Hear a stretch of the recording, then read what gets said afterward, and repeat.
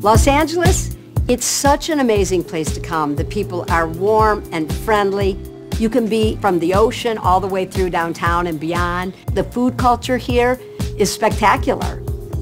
I can't imagine a better place to be a chef than in Los Angeles. You okay, Chu?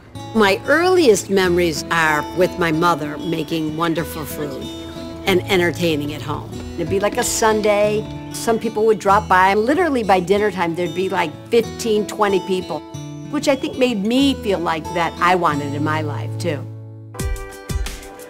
At Border Grill, what we try to do is serve modern Mexican food with this great twist on it. When people come into our restaurants, I feel like I'm inviting them into my home. And I want them to feel comfortable and hang out, and they leave and they think like, oh my God, that was such a fantastic time.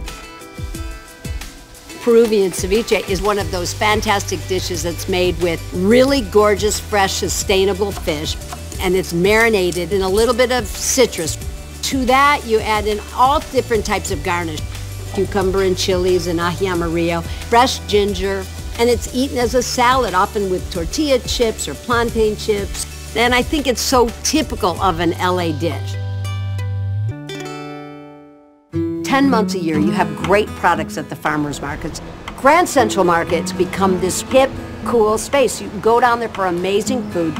It's a wonderful place for chefs to go and get great cheeses and products. It's so diverse. It brings together the restaurant industry as well as the general public, and I love that.